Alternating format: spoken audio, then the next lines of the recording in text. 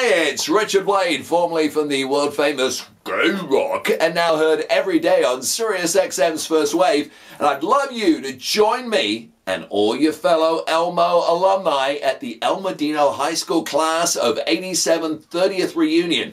Now, I'm going to be there DJing it, so you have to turn up as well, because we are going to have so much fun.